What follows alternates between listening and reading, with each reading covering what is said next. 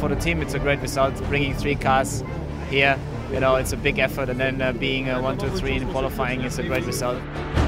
Today is a different day, a different challenge. 6 hours is a long time. We've got a long race ahead of us, and we need to get 3 cars to the end. That's going to be the goal for Porsche.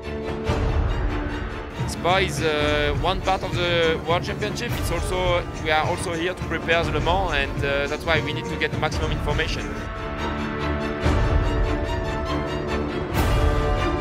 No mistake from our part and from the team, and see the checkered flag, and if it will be on the podium would be great, and if a victory, then it's even better.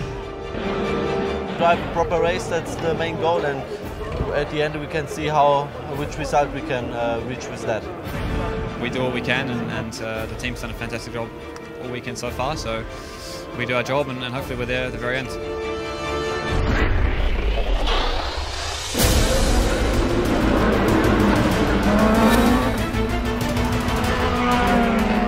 Unfortunately, Nick Tandy had a contact with the 91 car.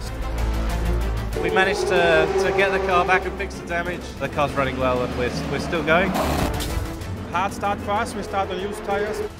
We have to use a certain amount of tires. That's why now until the end we should have only new tires. At the end we will see if the strategy was correct.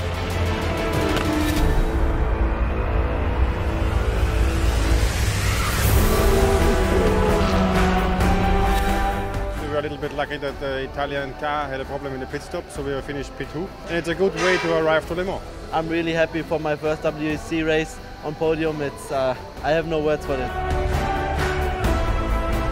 Really good for car 19, first time out, finished the race. Huge congratulations to 18 and 17 on the double podium.